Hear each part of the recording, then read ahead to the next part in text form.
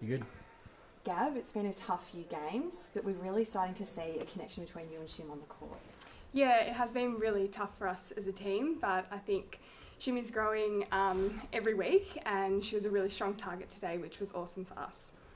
And we head to Townsville on Wednesday. Can you talk us through what Indigenous round looks like for us? Yeah, so off to Townsville, going up there to play Sunshine Coast, which should be really awesome. It's great that we can get up to regional Queensland, and I think it's a really proud moment for us as a club to represent us as well as the Indigenous community.